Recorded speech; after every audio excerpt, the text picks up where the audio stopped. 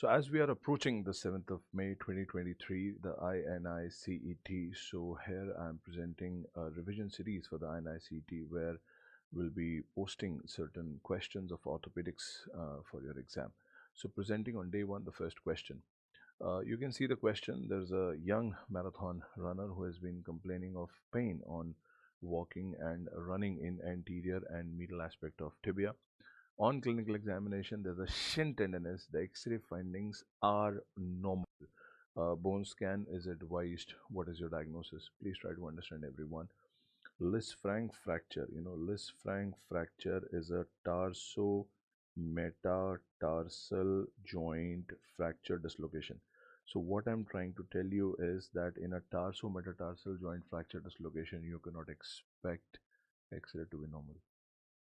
Jones fracture is basically a fracture at the base of fifth metatarsal, and to be even more precise, it is at the metaphysio-diaphyseal junction. Again, I would like to say that we do not expect X-rays to be normal. Nutcracker fracture is an intra-articular fracture of cuboid, and of course we do not expect X-rays to be normal. And the most important thing is shin tenderness in the tibia. Either in option A or C or D, we do not expect any shin tenderness. Shin tenderness is seen in a condition called as MTSS, also what is called as medial tibial stress syndrome. Listen to me, everyone, very, very carefully. A common problem in marathon runners is continuous stress on the anteromedial border of tibia. That is what we call as shin.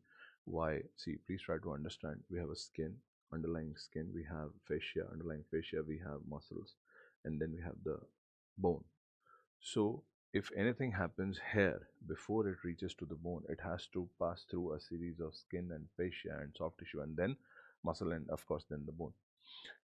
Anteromedial border of tibia, which is what we call as shin, is quite subcutaneous, and since it is very subcutaneous, therefore any trauma happening onto that area is not transmitted directly onto the shin.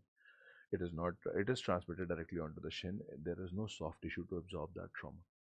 So marathon runners, they have a constant cyclical loading, and because of that, their shin, their anterior medial border of the tibia, that is constantly under pressure, and because of that pressure, there are minute cortical breaks that keep on happening over there.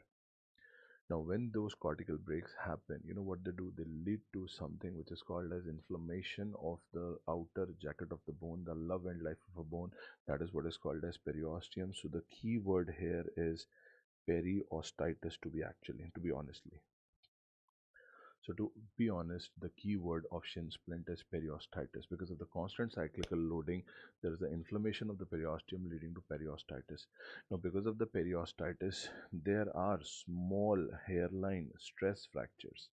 There are small hairline stress fractures of tibia, and since they are hairline fracture, therefore X-rays are usually normal, and therefore I would suggest the investigation of choice to be MRI.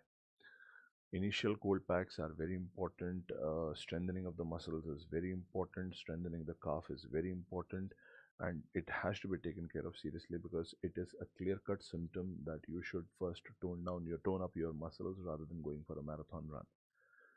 So basically, pain happens, but that pain is not throughout. You start running within 3 to 4 minutes. You start feeling pain as you run ahead. The pain gets to the topmost intensity, and then when you gradually cool down, pain subsides.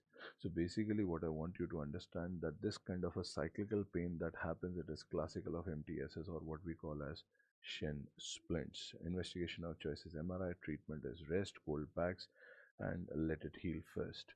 So this is one question, very important and interesting question, which is a very coming from a very interesting topic.